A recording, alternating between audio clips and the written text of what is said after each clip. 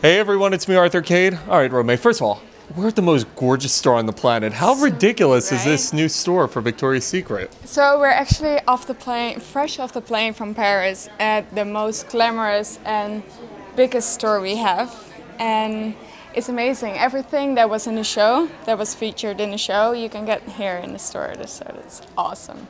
Speaking of the show, how amazing. I mean, I saw snippets of it from Paris, but walk me through the actual experience. It was crazy. It was such an amazing experience. Like the building where we did the show, the Grand Palais, it was the size and the beauty of it. It's crazy. When you look at being an angel, what has it meant to you? Like being an angel means a lot for me because I always dreamed of being an angel. And Victoria's Secret stands for strong, sexy, confident women. So to be a spokesperson for a brand like that is such a big honor.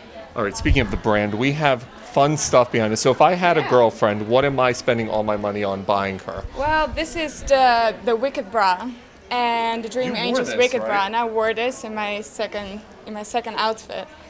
And I think it's perfect for a holiday gift, right? Don't you want to see your wife in this? I have to find the wife first, but yes. What else do we have over here?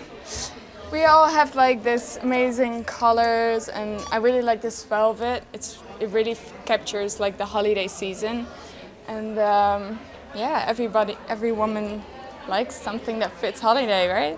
All right, so the show. Obviously, everybody's waiting. It's going to be on Monday. Talk to me about what were some of your favorite moments.